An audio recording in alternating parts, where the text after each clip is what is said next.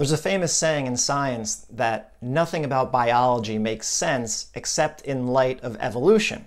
Well, with my experiences with pain, and this picture is of me from actually about 10 to 12 years ago, when I was in the midst of many years of chronic pain, nothing made sense to me. Stretching, strengthening, I was already strong, I was already stretching, I tried all of that, and nothing was working because I wasn't seeing that bodily pain, and there was no injury, just pain.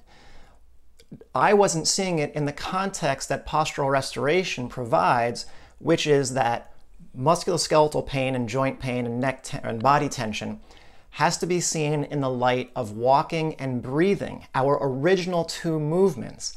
If you can't see it in that context, then the pain is very mysterious. But once you can understand walking and breathing are our two adult human movements that we don't have to learn how to do, it's just built into us, and they can't be separated.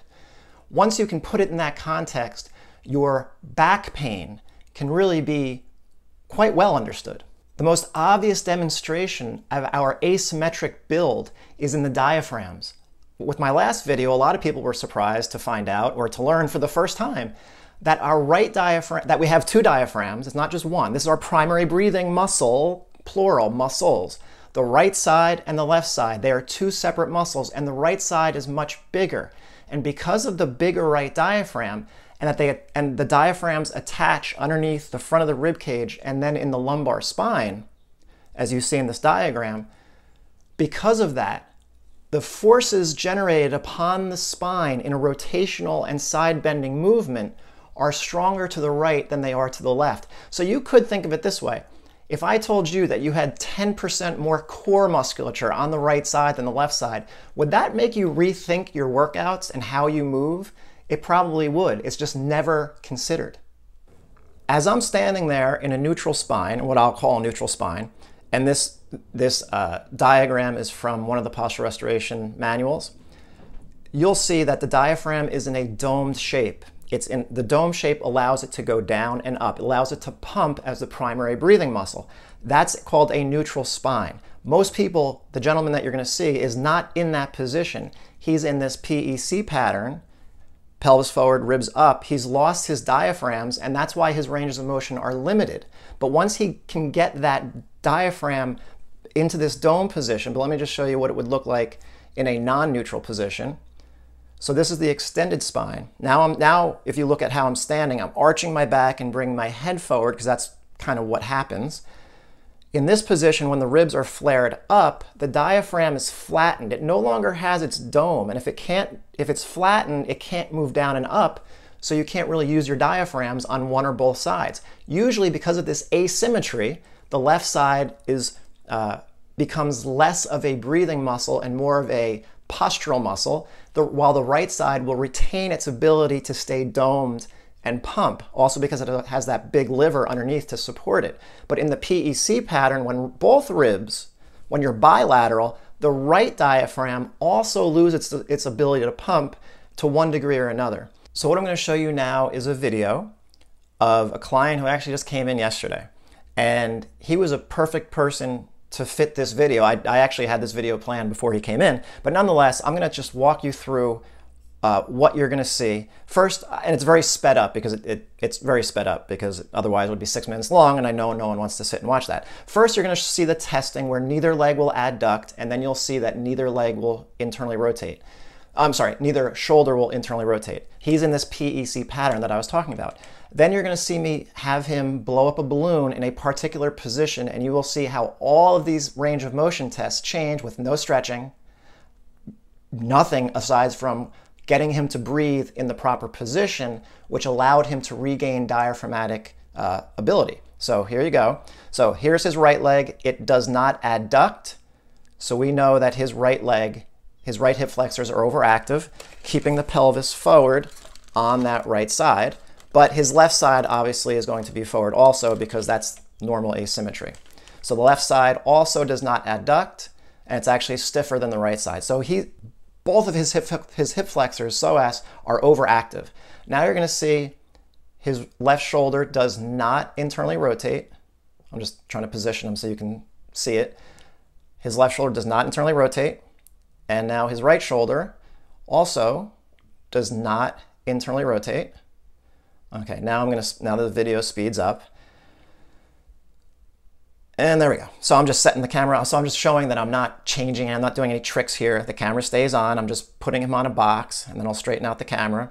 And I am teaching him how to blow up a balloon properly. And I've made videos on this, the best vagus nerve exercise. I talk about how to do this. Now I round his back. I'm putting him in flexion. One breath in the proper position. He can now adduct. His hip flexors are off on the right side. His hip flexors are off on the left side. His left shoulder now internally rotates, no problem. And his right shoulder also internally rotates with no problem. So there you go. That was one. I taught him how to blow up a balloon and make sure his tongue remained up against the roof of his mouth, so to prevent the air from going back in. And then I put him in the proper position. And the moment he took one inhalation, what did I see? I saw, because remember, his back was like this. When I put him in a flexed position, it rounded his back. It gave his diaphragms, plural, a position that they could get into, which would retain a dome or would put the dome back into the diaphragm. We had to put that body into, from here, extension, into a state of flexion, which positioned his hip flexors to turn off as long as he could use his diaphragms.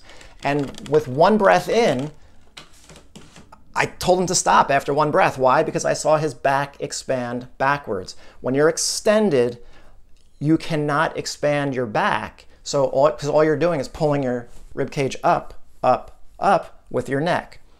And once I saw that, I knew immediately. I stopped him after one breath and he was neutral. Now, he was a great test case because he had no pathology. Now, this is where it gets more complicated. That's why this technique, I cannot say this technique will work for every single person. For some reason, that makes people angry because they think there should be one exercise or one technique that works for every single person. That is not the case. He had no pathology. And what you're going to see here, the two places where pathology or weakness or excessive range of motion, instability occur most frequently with individuals who are in this pattern, which is basically everybody that comes to see me, is in the front of the left hip.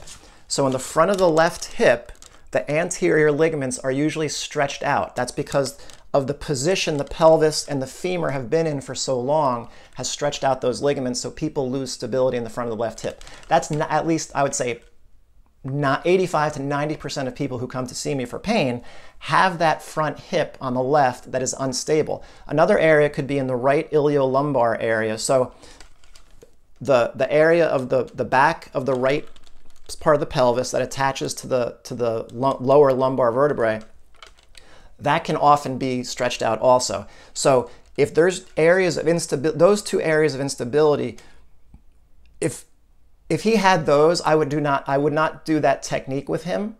Probably I would do the technique that I'm going to show, but also because that instability that's built in makes it more difficult to breathe without using the wrong muscles. When you're completely intact, when you're still structurally stable but in a pattern, everything, you respond to everything.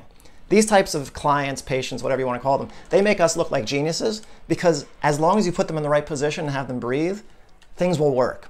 But people with instability, and most people, if you're in pain and you're watching this video, and even if you're not in pain, and you're over the age of 18 or 19, or in your 20s, 30s, 40s and up, highly likely that at least your left hip will be unstable. And the more instability there is in that left side, because remember, you have less core muscle on the left side, and the pattern puts us over on our right side, so we become very unstable on the left because we're never there appropriately. The more instability on that left hip, the more you have to tighten up in other areas of your body to stabilize you. But you have to get those areas to relax so you can stabilize the left hip, and that's where the science of postural restoration really comes in. If you're still with me and you like this video, could you please like it, comment, share, or subscribe to the channel? I would appreciate it. Thanks. Okay, so here I am, set myself up. My back is against the wall. There's a towel between my thighs, and as I squeeze that towel, it helps.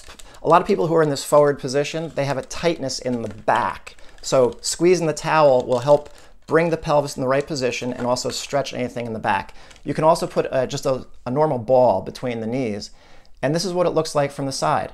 I'm just in that position, and I'm breathing, and I'm sensing my back move back against the wall. The less movement you see, the better. All I'm sensing, because I don't need it really, but my pelvis is tilted back, my spine, my lower back is flat, and what you also see is the front of my chest is expanding forward as I take a breath in. So the upper chest expands forward, the middle back extends backwards, and that's overall expansion. What I'm not doing is this. That is neck breathing. If you take a breath in and your shoulders go up, that's not going to work. It's not going to work. And I'm also not arching my back when I take a breath in. Those are the two things that people will mess up with. As long as you stay in the position that I was showing, you might have to watch the video again. As long as you stay in that position and breathe, and you're going to sense the ground underneath your left heel and the right arch, you will inhibit, most likely, again, some people will have neck issues where their neck is so tight that it won't let go, and this may not work. And again, not every PRI technique is perfect for every single person. That's why you really need to see somebody in person and not just try to do it on your own, because you don't know if you have pathology. You won't know unless someone tests you, and there's no way for you to know unless someone does test you. And now, this technique is pretty safe in the sense that you're fully supported. You're not doing any hip shifting. You're just breathing in that position. So even if you did have hip pathology, instability, or even in your lower back, or even if your neck's simply not going to let go. And of course, in other areas of this channel, all 300 videos on this channel is really about this discipline of postural restoration.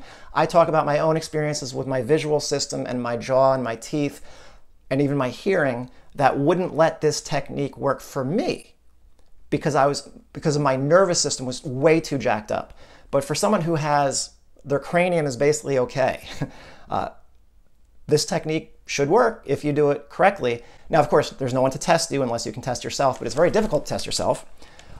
But again, that's why you would want to try to find a postural restoration provider to help.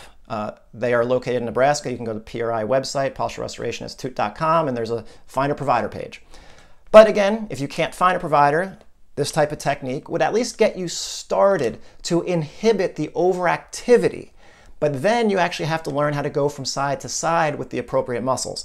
So when the gentleman yesterday was done, he felt a difference immediately because, again, he had no pathology. Those types of people, they get better really, really fast. You could do one technique like you saw, one breath, and he was neutral. His body relaxed, and he could feel it. He knew immediately he felt different. Other people are in different situations, and you're going to need more extensive, a more extensive rebuild, so to speak. And I am the master of this because that was me. I was the ultimate PRI patient because my brain couldn't sense anything because I was only using one eye, my jaw was shifted, my neck was way overactive, my brain didn't know where I was. And I got through it. So it can be done, but you need help. But this is a great first technique you're not really going to feel, by the way, you're probably not going to feel your hamstrings too much in this technique. You might feel your adductors, but you might feel your hamstrings. Right arch, left heel, you don't want necessarily the right heel with this. And you should feel some abdominal activity. And if you can hold that together while you breathe in and out, inhale through your nose, exhale, focus on getting all of the air out so your ribs come down. Breathe in through your nose, exhale, 5 breaths with a 3 to 5 second pause after each exhalation. That's standard in all PRI techniques. It's the same breathing, in through the nose, out through the mouth. That's not how you breathe in everyday life, just through PRI techniques. And you are trying to slow everything down. You're trying to sense everything, make it to a sensory experience. It is not a gym exercise. It is the exact opposite. Gym exercises create tension in your body to feel your muscles. Postural restoration techniques decrease tension in your body to take you from a sympathetic dominant state to a parasympathetic dominant state and learn how to feel your muscles in that state. Wholly different experience. So with that, I hope you enjoyed it. And yeah, until next time.